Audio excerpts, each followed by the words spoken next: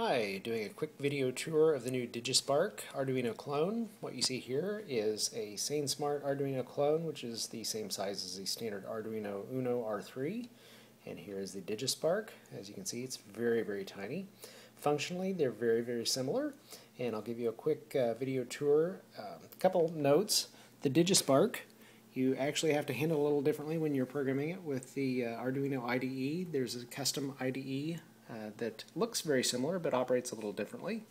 So what we have here on one side is the Arduino IDE, and I have everything all plugged in at once. So let me do this very quickly. We will hit upload, and whoops, I didn't select the port, so I will select the port now and click OK.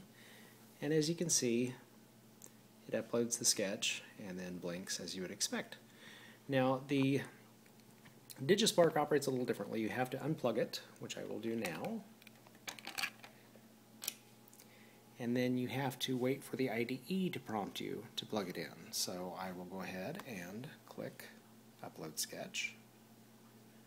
And at the bottom, you hopefully can see that it says running the uploader, plug-in device now, will time out in 60 seconds. So we have a little bit of time, and I plug that directly into a USB hub, very snug. And then if you look here, it says,